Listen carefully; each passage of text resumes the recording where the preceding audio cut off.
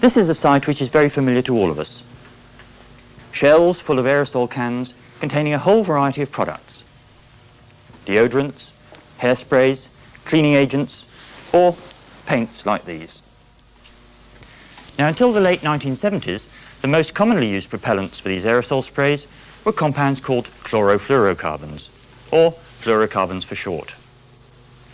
But in 1974, two chemists working here in the United States recognized that these very unreactive compounds accumulate in the atmosphere and could lead to a decrease in the amount of ozone in the stratosphere. As a result of their work, the use of fluorocarbons as propellants in aerosols has been phased out in the United States, and now, if you buy an aerosol can in the US, it has on it a statement like this: "Ozone safe, does not contain fluorocarbons."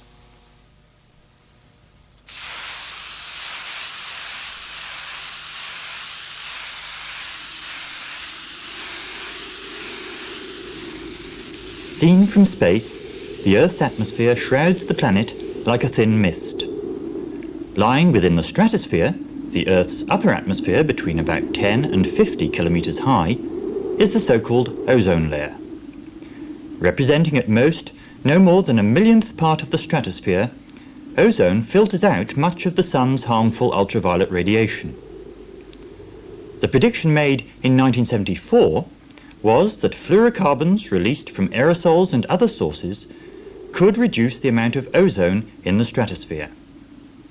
The result would be an increase in the amount of harmful UV radiation reaching the Earth's surface, with potentially catastrophic results. Some important food crops, such as corn and sugar beet, are highly sensitive to increased amounts of ultraviolet light. An increase in UV could result in a decrease in world food production. Certain small marine organisms and fish larvae also seem to have a low tolerance to UV. Once again, an increase in ultraviolet could reduce productivity in the oceans. And perhaps the most emotive topic of all, cancer. There's a strong link between a fatal type of skin cancer called melanoma and exposure to ultraviolet light. Any increase in UV could result in an increase in the number of deaths from skin cancer. The threat to the ozone layer by fluorocarbons and the consequences of increased UV at ground level resulted in a well-publicized debate during the mid-1970s. Even though the case was overstated at times, it did result in a rapid response by the US government.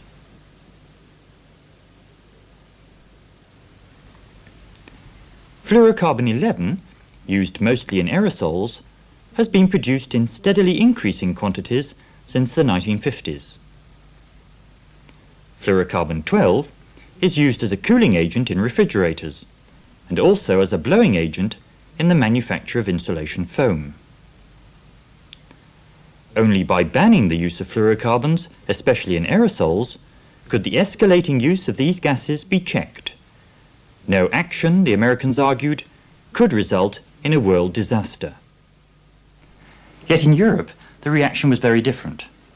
Government agencies tended to take a wait-and-see attitude, preferring to carry out more research before taking action.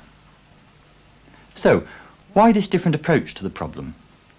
And why is the controversy still continuing after all this time? The scientific discussion began with this issue of Nature, published in June 1974. It was in this paper that the two American scientists, Rowland and Molina, proposed their theory that fluorocarbons can destroy ozone in the stratosphere. Up until that time, fluorocarbons seemed the perfect propellants for aerosols. They're odorless and they're not inflammable. But it's because of their highly inert properties that fluorocarbons pose a threat. In their paper, Rowland and Molina proposed that virtually all the fluorocarbons ever released were still in the lower atmosphere, the troposphere. Fluorocarbons aren't soluble in water, so they're not washed out of the atmosphere by rain, and they won't dissolve in the oceans. The only place for them to go is upwards, a slow diffusion over many years or even decades into the stratosphere. Ozone in the stratosphere is produced from diatomic oxygen by the action of sunlight. The single oxygen atoms released then combine with oxygen molecules to produce ozone, O3. The production of ozone is balanced by natural processes of destruction, such as the photolysis of ozone to give back an oxygen atom and an oxygen molecule. But Rowland and Molina proposed an additional destruction process. Fluorocarbons diffusing upwards into the stratosphere would break down under the action of sunlight to release a free chlorine atom. This free chlorine can then react with ozone to produce a ClO radical plus diatomic oxygen. The ClO radical can then react with a free oxygen atom to produce diatomic oxygen, so releasing atomic chlorine, which is then free to react with another molecule of ozone. So, for each complete cycle, one O3 molecule and one oxygen atom are removed, with the chlorine atom being regenerated each time. This catalytic chain means that a very small concentration of free chlorine atoms can have an enormous multiplying effect in removing stratospheric ozone. Although no one doubts that this reaction occurs in the laboratory, there's no proof that it's a significant process in the stratosphere. What's more, as Rowland and Molina pointed out in their paper, it would take many years before any ozone depletion could be detected, because of the slow diffusion of fluorocarbons into the stratosphere. But how can their hypothesis be checked? If their initial proposition is correct, that slow diffusion into the stratosphere is the only way for fluorocarbons to be removed from the troposphere, then measurements of their concentrations in the troposphere ought to match the well-documented release rates over the same period. The concentration of fluorocarbons in the troposphere is very low, less than 1 part in 10 to the 9, and that's a very low concentration indeed. Let me give you an analogy.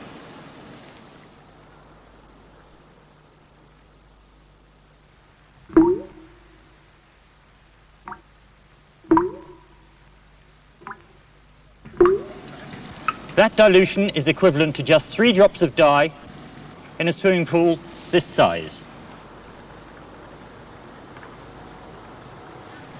Measuring the concentration of fluorocarbons in the troposphere is then equivalent to measuring the concentration of dye in the water. The technique used to measure such low concentrations is gas chromatography, used by researchers such as graduate student Stanley Tyler, working in Professor Rowland's laboratory at the University of California, Irvine. To measure fluorocarbon concentrations, the canister containing the air sample is attached to a vacuum line and then cooled to freeze out any water that may be present.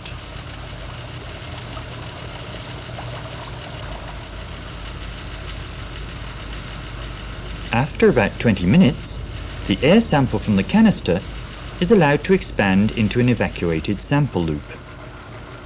The amount of air sample taken is known from the volume of the loop and the pressure in the system. Different researchers use slightly different procedures. In this case, the sample is flushed through a pre-concentrator, a short column inside the gas chromatograph cooled to -40 degrees centigrade. This condenses out the fluorocarbons but lets the other components escape. The oven temperature is then raised to 150 degrees centigrade to ensure that all the fluorocarbons pass on to the separation column. The sample is flushed onto the separation column by ultra-pure argon.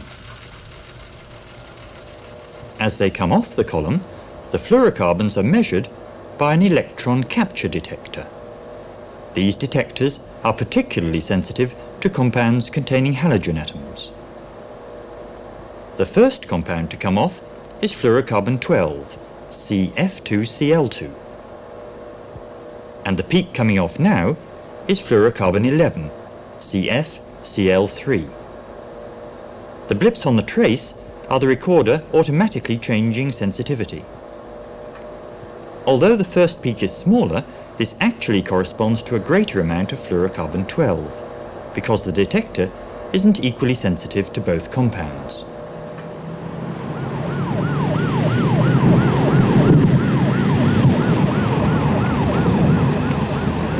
The samples are taken from a variety of locations worldwide.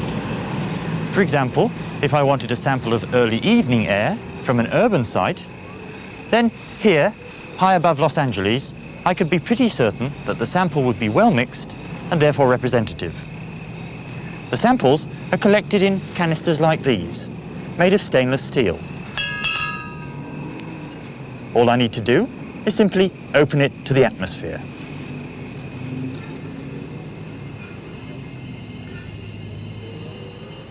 Samples have been collected in these canisters all over North and South America by Stanley Tyler. Patagonia, Peru, the Amazon, even the odd Pacific island. Never let a research chemist tell you it's a hard life. From samples taken during 1979, Stanley Tyler has constructed a north-south profile of fluorocarbon concentrations in the troposphere. Not surprisingly, it shows higher levels in the northern hemisphere, where most aerosols are used. 8 years previously, during the winter of 1971, a British scientist, Professor James Lovelock, took similar measurements of fluorocarbon concentrations from a research ship on its way to the Antarctic. The patterns are very similar, but Tyler's 1979 data, taken 8 years later than the first measurements, show a very significant increase of about 200% in the concentration of fluorocarbons in the troposphere. This increase is almost exactly equal to the total amount released to the atmosphere between 1971 and 1979. This then confirms Rowland and Molina's proposition that fluorocarbons cannot be removed from the troposphere except by slow diffusion into the stratosphere. So, this huge reservoir of fluorocarbons in the troposphere represents an enormous source of chlorine atoms to drive the catalytic cycle of ozone destruction. Well, there seems little doubt that chlorine atoms from chlorofluorocarbons could indeed destroy stratospheric ozone.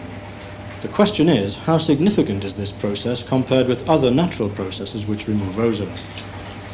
The first step in answering this question is to calculate the expected reduction in ozone concentration due to the chlorofluorocarbons. And for this, we need to construct a computer model of the atmosphere. This requires the input of such data as solar irradiance and transport phenomena. In addition, to describe the chemistry, we need to know the rate at which the various reactions occur.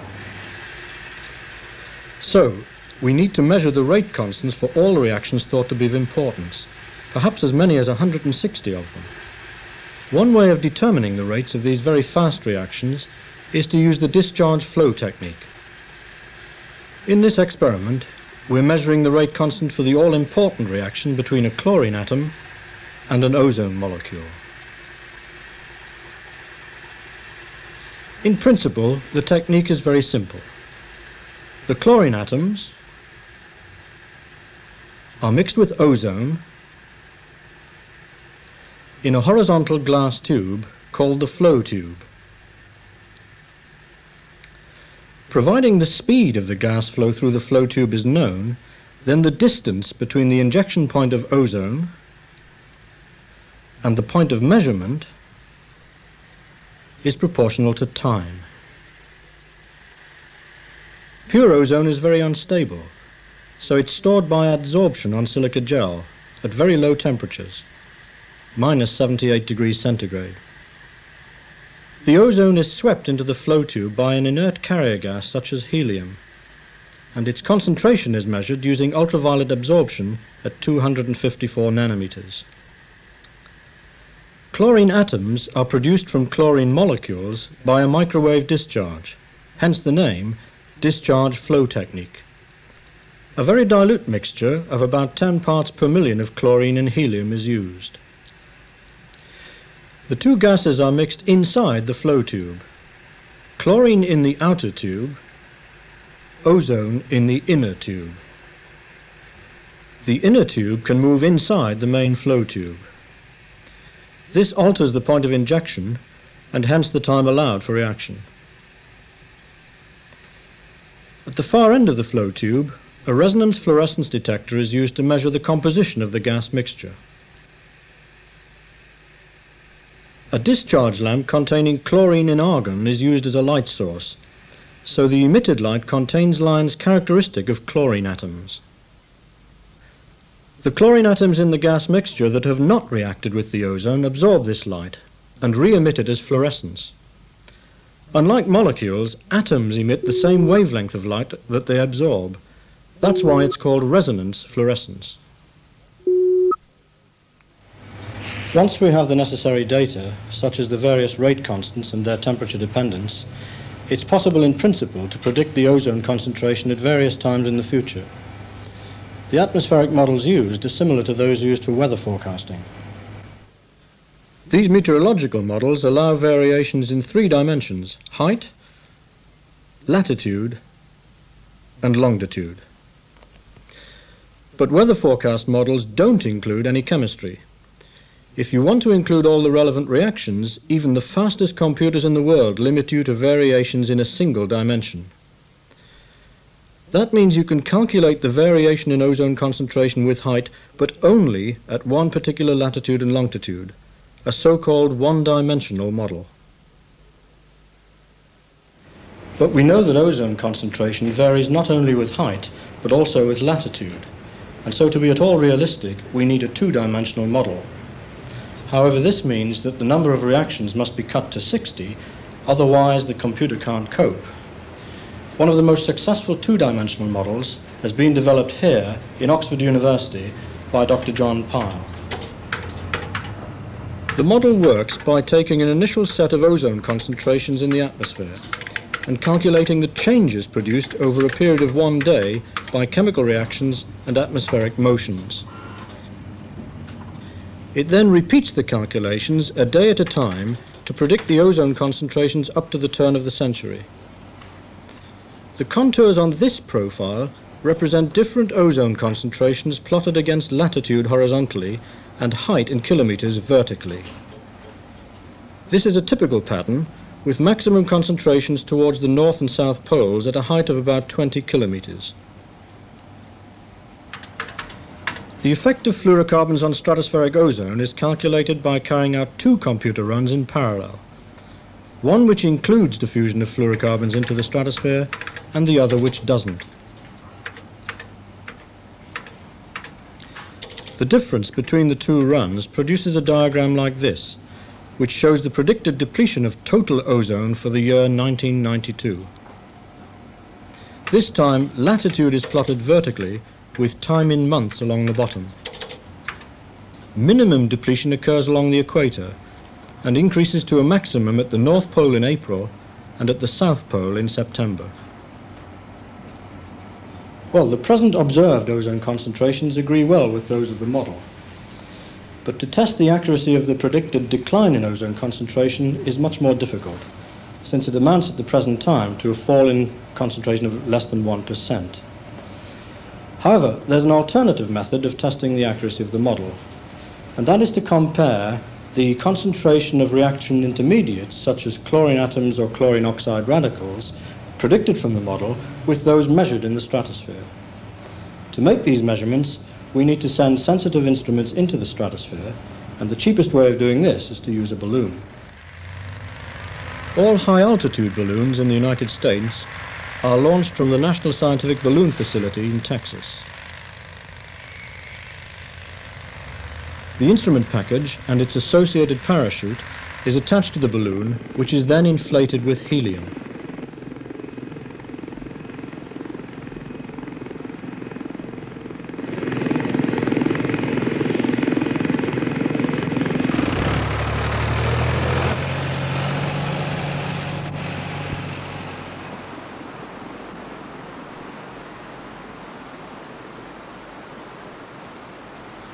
When the balloon eventually reaches a height of about 40 kilometers, near the top of the stratosphere, the instrument package and its parachute are released.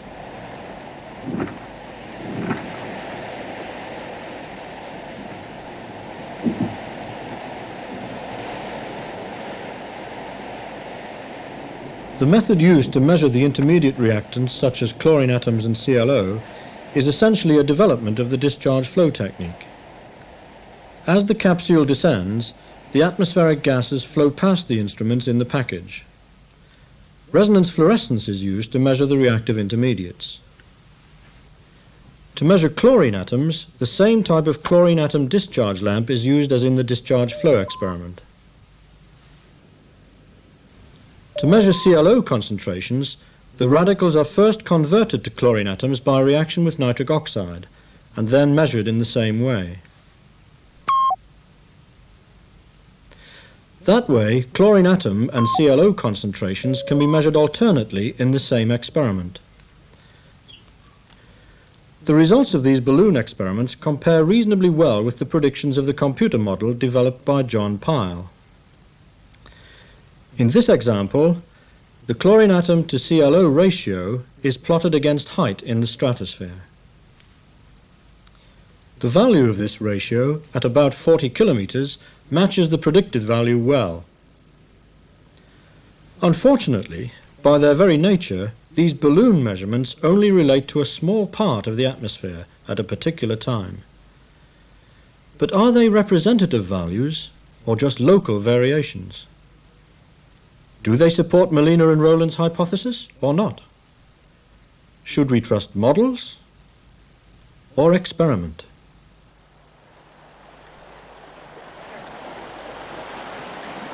Well, of course, all hypotheses must be tested by experiment.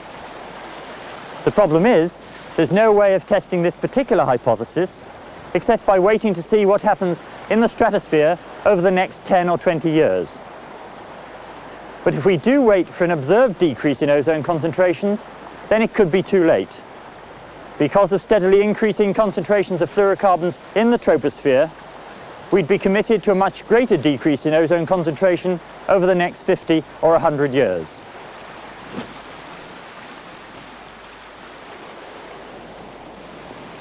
So, the controversy remains unresolved, there are strong opinions on each side, and there's no easy answer. In a sense, the whole issue arose through measurements made using homemade apparatus by one man, someone who was involved in the fluorocarbon issue even before the 1974 paper in Nature. He lives and works here in the wilds of Devon, Professor Jim Lovelock. In the early 1950s, Jim Lovelock, then working for the Medical Research Council, needed a more sensitive gas chromatography detector than those available at that time. So he invented one, the electron capture detector. It soon became apparent that this new type of detector was unusually sensitive to compounds containing halogen atoms. It was this very high sensitivity that enabled him some years later, quite by chance, to discover and to measure the concentrations of fluorocarbons in the atmosphere. To find the source of these compounds, he set sail in November 1971 aboard the research ship Shackleton, bound for the Antarctic, equipped with his homemade chromatograph to measure the global concentrations of fluorocarbons. The results that were produced during the Shackleton voyage provided the basis for the Molina-Rowland hypothesis, and my first reactions on reading their paper was A, that it was an extremely interesting and probably important hypothesis, and B, a certain concern that they seemed unaware that I'd measured chlorofluorocarbons because of their use as tracers and had ignored the presence of other halocarbons in the air which they didn't know about but which I strongly suspected were probably there. The United States reaction to Molina and Rowland's work, we felt in Europe, was rather hasty. It became a political issue rapidly, and as you know, legislation was soon passed. One of the problems with banning fluorocarbons is that they are amongst the safest and most harmless of chemicals that are ever brought into the home. They're non-inflammable, non-toxic. You could almost bath your baby in them without fear of harm. And all substitutes do have some rather unfortunate drawback. Hydrocarbons are one substitute. Well, as everybody knows, they're flammable. Refrigerants such as ammonia and sulfur dioxide, which could be substitutes, are highly toxic. And it's this kind of problem. You exchange a remote danger of possible UV damage in the future for an immediate danger of substances which are hazardous in the home. For various reasons, we in Europe preferred to take a slower course, partly because we did have the facilities for modelling the atmosphere, mostly at the Meteorological Office in Britain, which suggested to us that the affairs in the stratosphere didn't necessarily affect the whole of the atmosphere in the rather simplistic way that was the basis of the American legislation. As time has passed, and the complexity of just the stratosphere alone has been revealed by investigation, so the predicted depletion has steadily decreased over the course of time. One of the more recent models of the stratosphere, that by the Oxford group, John Piles, suggests an ozone depletion somewhere in the next century in the region between 5 and 10%. Of course, the depletion will be greater over the poles than it is over the equator, so that from the point of view of people at the surface, one should always bear this in mind. There are many sources of ozone in the atmosphere, in addition to the ozone which is produced in the stratosphere directly by the absorption of solar ultraviolet light. For example, the release of methane by bacterial action from the soils, and a vast quantity of this gas is produced, something like 1,000 million tons a year. Its oxidation in the atmosphere produces ozone. High-flying commercial jet aircraft all produce oxides of nitrogen in their exhausts, and at the levels of the atmosphere where they fly, the upper troposphere and lower stratosphere, these produce ozone. All of these sum up so that for a man standing on the ground somewhere in the sunshine, what matters to him is how much ozone there is between him and the sun, and it doesn't matter where it is, whether it's in the troposphere or the stratosphere.